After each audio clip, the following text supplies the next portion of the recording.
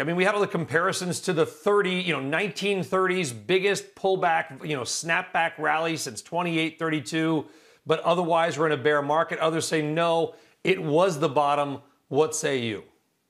Yeah, right. It's a U-shape, V-shape. What is it? And I think the safe answer has been U-shape. If you listen to most strategists right now, the big question isn't the magnitude's going to be bad. We know it's going to be bad. Every day the news is terrible, but the question is how long does it take us to get back to work? And I think that's why the U-shape sounds like a really attractive viewpoint right now, because if it takes longer, obviously this market volatility can last a lot longer. But I really think you have to also think about the other side of that. A V-shape is very, very possible here. I mean, we have the mother of fiscal and monetary stimulus right now, Brian, coming into the economy, and I have to think some of that money's going to end up in the stock market. We're seeing short interest right now like we did back in 2016. If you remember, 2016 was a very good year in the market. So a short squeeze here could happen. It's very, very probable. And in addition to that, I think, also with the magnitude being so bad, CEOs and CFOs specifically try to create the most dire picture they can right now so they can line up to beat those hurdles later. So, I really think right now there's a good chance you could get a V-shaped recovery.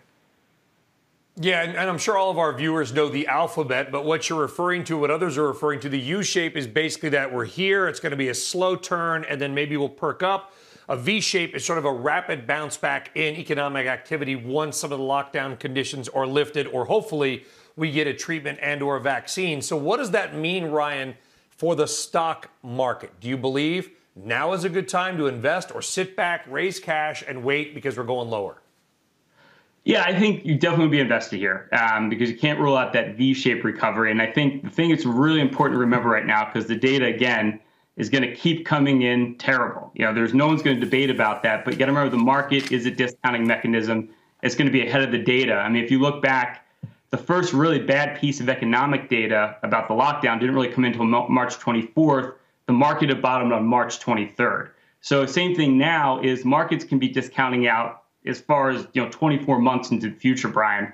So I think when we see all this data coming in, it's going to be very hard to be an investor right now. But I think you need to have your positions on because the risk here, in my opinion, is really more to the upside. Everybody thinks there can be more downside, which there could be, but I think a melt up is probably your higher risk.